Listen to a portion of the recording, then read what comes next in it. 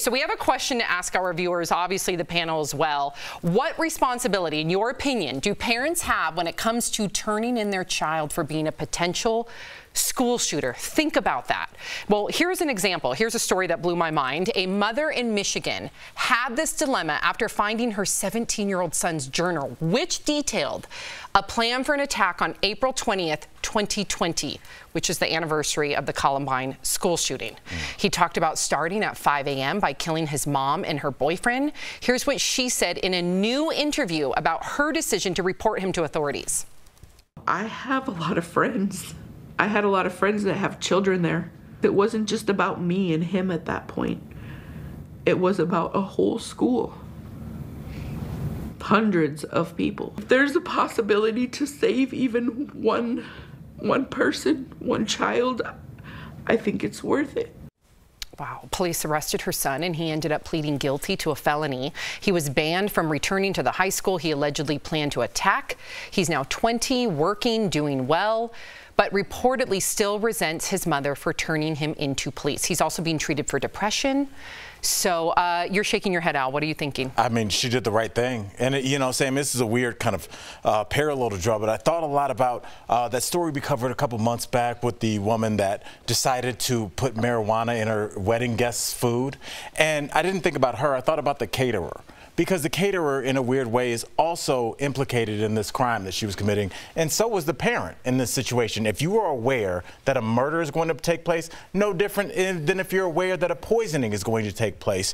Whatever the repercussions are, you're not going to get as bad as the person that created this plan, but you are implicated. You are the person driving the getaway car. You are a part of this. And I think once parents start facing a little jail time, we won't get as many text messages. Erica, remember the kid in Michigan and the parent was like, LOL, don't let them find your gun. I almost came through this television screen. I was so mad. So once parents like that stop finding it funny because they know jail time's coming, I think we'll see a sharp decrease. Yeah, I think we're in a position where the law hasn't caught up with what's actually happening in society, and that's the reason why a lot of these parents haven't been implicated.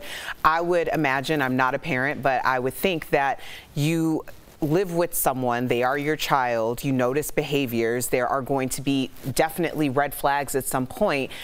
What was the catalyst for her reading his journal? So if that was something that she identified as a parent, more parents need to be a little bit more vigilant or a lot more vigilant, depending on the nature of your child and their mental health or their struggles or their anger or whatever you're seeing, to check in on your child. There's just too many people out there who feel like their hands are, you know, it wasn't me, but it's like, no, you produced this. You produced it, you harbored it, you aided it and abetted it, and now your child is responsible for murder. Well, he had some run-ins with the law. She found some bomb-making materials that she believed underneath his bed. So red flags were happening. That's probably what inspired her to read his journal, and thank God, because that was a manifesto, let's be honest, or it could have very well been. What would you do? Yeah, you have to do the right thing, right? As sad as it sounds, you want to protect your child from everything, including the law or prison, things like that. But if your child is ill, you take them to the hospital. This is a mental illness. It's not like they woke up and they were mad at Ted at school and they just went crazy. There's signs, there's red flags on every single one of these school shootings that we have. We need to start implicating the parents, just like you said. Welcome back, buddy. You said that beautifully. Love you, man. And there needs to be repercussions. I say that about everything. There's need to be harsher repercussions for the parents if they knew, because if my child is sick, it has a mental illness, God forbid, some sort of disease, I want to help them. Right. No matter what it is. I want to help them get help. Thank you for saying that. So you want to help them before they do something drastic, and now the rest of their life is ruined. By not helping them, you're actually being a worse parent because you're not getting them help, and now your child is going to do something drastic and be in jail for the rest of their lives, and you're going to have to live with that guilt. Amen, Jeff. You just said everything that was in my mind, because at the end of the day, she's saving her son's life too. We don't know if he would have, you know, killed himself. In his journal, he did write that he wanted to create as much mass carnage as possible and then kill himself.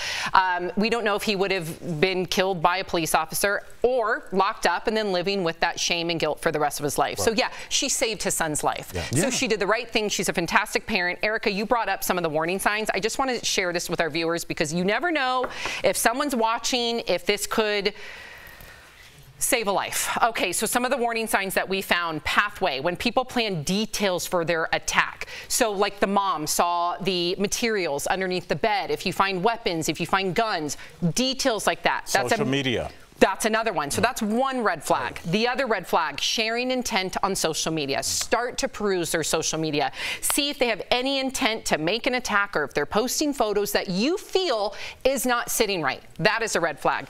Another one, identification. When your child all of a sudden has this dark identity, and I'm not going to paint with a broad brush and say all of a sudden they're into Marilyn Manson. No, I used to listen to Marilyn Manson. So you see your child change and they're starting to idolize, like this child did, mass shooters. That's a red flag. Direct threat. This child in the journal, direct threat, I'm going to kill my mom and her boyfriend. And then aggression, and then also I think a lot of people need to realize that novel aggression is some of those early signs, like harming animals. Right? That's a major sign of psychopathy. Of a Uvalde kid. Yes. He was harming. He was carrying around bags of dead cats. Yep. Which I would think, yes, Erica. Yep. The kid from Parkland was not allowed to bring a book bag to school. I mean, the kid that shot that Michigan school was in a disciplinary meeting that morning with his parents. So the good news is we've identified them. Now that, just like was it Black Sheep? Yeah. You've identified the problem. Now let's take care of it. The Pine Sol perfume. Yeah. So like, let's not to make light of this, but like honestly, like all these adults have seen this, so we can. The red flags are there. The red flags are there. See and something, as a parent, say something. You have to do something even if it's your child. Right. Amen.